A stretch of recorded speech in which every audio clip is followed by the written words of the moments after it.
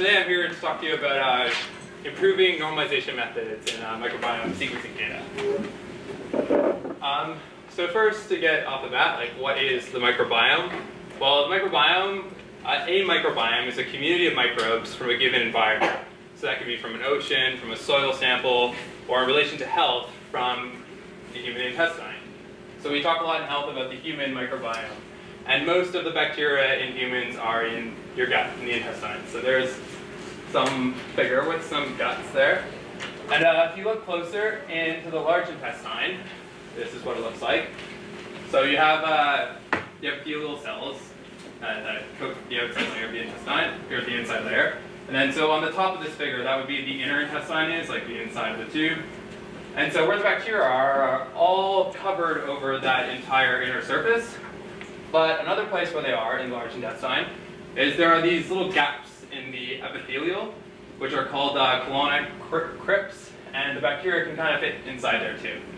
Now this is kind of a bit more, obviously, like high-level cartoon bacteria, so to give you a better idea of what it actually looks like with the bacteria inside your intestine, there's this really cool study that was done where they took 5 different types of bacteria. They put different fluorescent probes inside of them. And then they took those bacteria and they put them into germ-free mouse, and then they took a section of the large intestine and visualized it. And so this is what that looks like. And so this is like a very similar region that's shown in the black square box up top, where you have, you can see here the epithelial layer, and then this divot that kind of comes in, that's colonic crypt. And those little dots that are all over the place up there, those are all the bacteria that are in the inner large intestine. And you can even see some of the colored dots inside the crypt as well. So they're all over there. And so, but the big question is, why do we care about the microbiome in humans? And the first reason is because it's cool. But if that's not enough for you, then it's because there's big relevance in health, because gut bacteria have been found to be altered in a lot of different diseases. Some of them are like more obvious diseases that have to do with diet and inflammation, like IBD, Crohn's, ulcerative colitis, and diabetes. But even other disorders, like disorders of the brain, like depression and Parkinson's, also have altered gut bacterial communities compared to healthy patient controls. And so in this talk, I'm talking more about like how we analyze bacterial communities from these samples, these human microbiome samples. And so how do you sample the bacteria that are in our intestines? Well, as people are willing to give it away for free, and we can get these great bacterial profiles out of it. And so the way that you actually quantify bacteria in a sample is through 16S marker gene sequencing. And so here's our original sample. We have a stool sample. And then this would be a very simple example of 4 different types of bacteria that are in there. And then so within each of these bacteria, I've also put the 16S ribosomal RNA gene. And so to quantify the bacteria, we specifically sequence this hypervariable region of the 16S gene. And so the first step is to extract the DNA. And each bacteria has a different 16S gene with a different hypervariable region, which the hypervariable region is the color on the bar. Like different species of bacteria have a different region. And so we extract the DNA, and there it is, it's a 16S DNA. And then the next step is to sequence the hypervariable region of the 16S DNA. And so what you're actually doing when you're sequencing is it's taking a random sample of these 16S sequences, and then you're reading the hypervariable regions. And so that's what you get, that's the output. And then the next step is to map your reads back to the original bacterial genomes to figure out to the original 16S genes, figure out where they came from. And so you align them to the genomes, and then you have your reads, and now the next step is to count them. And these counts now give an approximation of the counts in the original sample. And specifically, the relative abundance profile, which is when you scale these counts so that everything sums to 1, you get relative proportions, is very similar to the proportions in the original sample. And so the main thing to get out of this is like that the abundance profile that you get is very similar to the one in the original sample. And also that your counts come from this random sampling from that original bacterial population. And then from those counts, you can get the relative abundances which are similar to the original community. So now, moving on is I'm going to be focusing more on a data analysis side now, once you already have these bacterial counts, these sequencing counts, and the relative abundance profiles, what do you do next in the data analysis step? And what you have to do is normalization. And I'm going to go through a little toy example to say why you need to do that. So here on the left, that's our true hypothetical bacterial population in these two samples. Another simple data set with only 4 types of bacteria. And then on the right, that's our sequencing data set. So it's just a random sample of the original community. And then you can see that they don't look very similar at all. But as I explained before, the thing that is similar is when you scale your sequencing counts to relative abundances, that relative abundance profile of bacteria looks very similar to the relative abundance profile in your original sample. And so the problem with analyzing just relative abundances is that you would lead to spurious findings. So say if I'm looking at this, the green taxon 4, which is shown on the bottom of the plot. If I look at the relative abundances, it looks like it's gone down in sample 2, right? And so I might think like maybe that's a good probiotic. If that's a disease patient, I could give them that bacteria and they might get better. But if you look at the actual true abundances, both samples actually have the exact same number of bacteria. So that would be a spurious finding that comes from only analyzing relative abundance data. And it's for that reason that we need to normalize. And what normalizing is it's going from the sequencing data to some approximation of the absolute counts in the original samples. And so all current normalization methods, they have 2 statistical assumptions. One is that you have most of your components, which components are just the parts of the whole that you have sequenced. They would be genes or bacterial taxa, depending on what you're quantifying.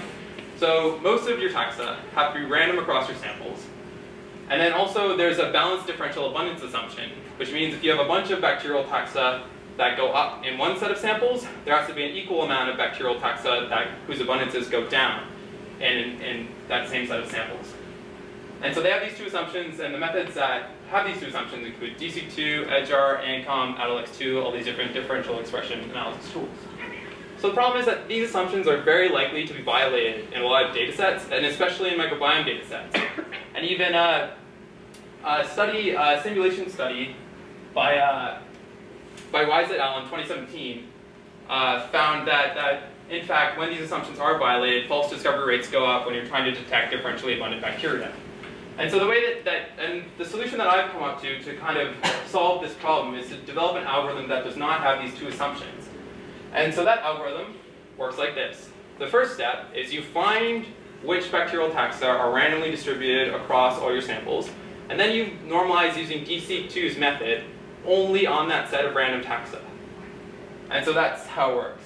And I'm just going to be going through now a more detailed explanation of the algorithm. So I've called this method random component medium normalization. And so the first step is to go through pre-processing of the data. So this is once again once you already have your sequencing counts of different bacteria, and you take in your sequencing counts, you remove bacterial taxa that have low coverage across samples, you scale everything to 1, so take relative abundances, and then you perform principal component analysis to display your samples in this multi-dimensional space. And then the next step is to go through actually finding a random set of bacterial taxa. So you first check, is my current set random, which would be the set of all taxa included? And if the answer is no, you remove taxa whose relative abundances correlate with the PC1 values from that original PCA plot. And then you rescale all the totals to 1 of whatever taxa are remaining. You check again, is this set random? If not, you keep going. And if yes, you take that random set and you normalize the DSeq and output your normalized table. Looming question, how do you detect when a set of taxa is random? So to do that, what I've felt is that you would use correlation-based principal coordinate analysis to plot all your bacterial taxa in this multi-dimensional space, shown here, like each dot is a taxa, and the distances between them represent correlation. So when taxa are far away in the plot, they're highly negatively correlated. So if there's a large correlation structure in your data, it means it's not random, and so you get lots of spread in these plots. Whereas if you take only the random taxa, over here, randomly distributed across samples, you get a much more even spread of your taxa, and also the variance explained in PC1 and PC2 is much lower. So that's how you detect, and you do this by comparing against a random chance statistical model to see if it's actually random. Now to go through an actual example. So this is a simulated 16S data set on the left here. That's the original, that's the true population. And so in this data set, a very large proportion of taxa, shown in red and warmer colors, have been inflated in a second set of samples. And another set, and so that's 40% of them that have been inflated, and 10% of the taxa have been deflated. Those are shown in blue. And the rest of the 50% shown in green are all randomly distributed across the samples. And there's 5,000 taxa there. Most of them are grouped into this gray other category. That's why you can't see them, because they're at very low abundance. And so the importance about this data set is it violates the balanced differential abundance assumption of these normalization tools. And so now going through how this algorithm actually works, we don't have this original community counts. What we have is the sequencing data. And so we filter it out, so we have only high coverage taxa, that's what I've already done here. Take the relative abundances, perform PCA, so then there's our samples plotted in the PCA space. And then we move into the stage of finding a random taxa set. So we do this correlation-based PCOA analysis. And so in here, the inflated taxa that have increased in the second set of samples are red in this plot, and the ones that have been artificially decreased are blue, and the ones that are random are black. And because you still have a lot of spread in this plot, you say that it's not random, there's still correlation there. So you remove the taxa that correlate with the PC1 values from that original PCA plot on the bottom left. And once you've done that, you rescale everything to 1, put them all back into this correlation space, and then you check again to see if there's a major correlation structure there. You see that there's still some spread in the data, so you remove again, and then you rescale everything to 1, and then you check again, and there's still a bit of spread. So then you do one more time, you remove, once you've rescaled everything to 1, you remove the set of taxa that correlate with PC1. And then here's what you're left with. And you can see that now there's even distribution in this space, and also the PC1 and PC2 variance explained values are very low, and using that I statistically quantify, like, comparing against a test score that is in fact random. Take that random set and normalize the DSeq. So now looking into actual performance of how RCM works compared to DSeq. Once again, this is our original data set where 40% of the taxa have been inflated, 10% deflated, and 50% of them are random. So the balanced differential abundance assumption is violated here because 40%, a much higher amount of them have been inflated than the one that have been deflated. And so we don't know that. What we have is these sequencing counts. And so when you perform DSeq2 on these sequencing counts, this is the normalized result that you get. And you see it's performing okay, but not super great. It's a bit off. Whereas if you use RCM, this is the result you get, and you can see that this result is a lot more similar to the original absolute counts. And so that's the whole goal of normalization, is to get values that approximate the absolute counts. So then doing follow-up statistical analysis on this normalized data, what I've found is that using only RCM controls false positive rates when doing differential expression to detect differentially abundant taxa in these two artificial experimental groups. And all the other methods have inflated false positive rates, including DSeq, EdgeR, and AdalX2. Okay, so this is great news, which is pretty much like, once again, that was a data set where the balanced differential abundance assumption was violated. And so this solution that I've come up with, there is no balanced differential abundance assumption. It works great in these data sets where no other methods do. However, this method still currently only works when at least 50% of your bacterial taxa are random across samples. And I'm currently working on a version that works when 10% of your bacterial taxa, or components to be more general for sequencing, are random. And so, and the other thing is that this method is not just applicable to bacterial abundances determined by 16F sequencing. It's applicable to any kind of abundances that are determined by sequencing. So metagenomics, metatranscriptomics, and also just RNA-seq for any kind of experiment. So my final phase is going to be evaluate the performance of this normalization method on all these different other kinds of data sets. And with that, I'd like to thank my supervisor, Dr. John Parkinson, the members of my thesis committee, David Gutman and Tim Hughes, and the Parkinson Lab, and all the funding agencies, and